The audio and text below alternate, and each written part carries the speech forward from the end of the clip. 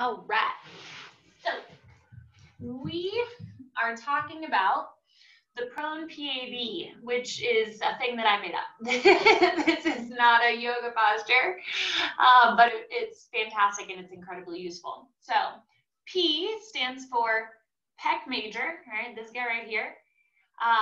A stands for anterior delt, okay? This guy right here. B is for bicep, so the PAB opener.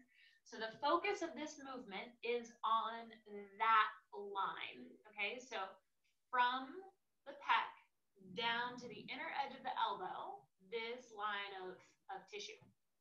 Now, when we are in the posture, there are 2 times that you are going to check on the position of the hand, because after we roll open, the shoulder blade changes position.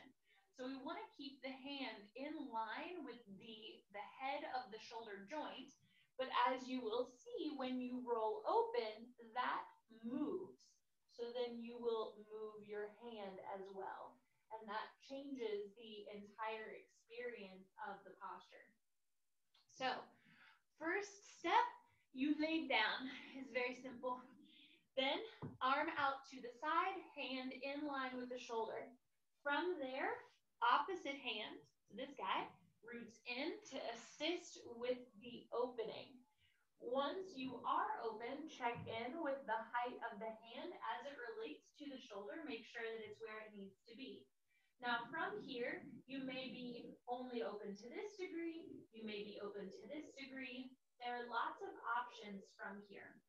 You can keep the feet stacked, you can have them gently staggered, you can have foot behind the knee, you can have leg straight to whatever degree. It can feel really nice on the hip flexors.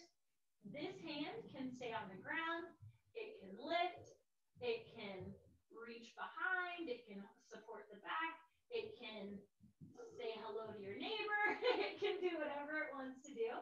It will add a little bit more weight to the twist and the opening if you bring it up and overhead, but really do what is right for your body. Now, it's best to keep the head in line with the neck, right? Because as soon as we go like this, our neck is in lateral flexion, and that is impacting the body's experience. So it's nice to keep it elevated. But if you want to put a block or a book or something underneath the head to support it so you don't have to hold it, you can do that if you'd like. So that is the prone PAB.